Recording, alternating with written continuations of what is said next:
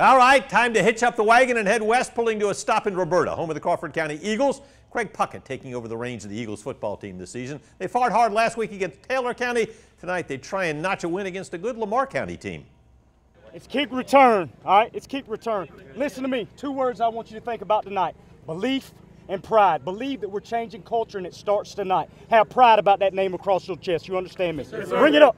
Family on me, family on 3. 1, 2, 3. Family! Oh, man. Family over everything.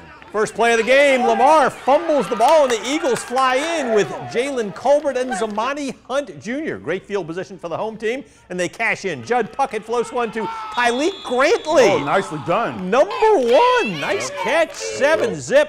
Crawford County. Lamar answers right back, though. C.J. Allen got an opening. Bounces off his own player. Comes right out. Suzanne Lawler picks up about 23 yards. One good play deserves another. Allen muscles his way into the end zone. They miss the extra point. That's a big running back there. 7-6 Crawford County.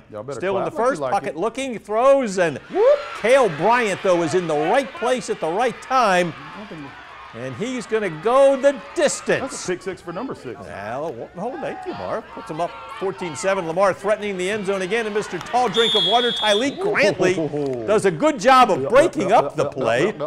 Eagles want to even it up. Puckett to Jordan Andrews, a.k.a. Peanut. They call him Peanut. Great run, but it was brought back on a false start.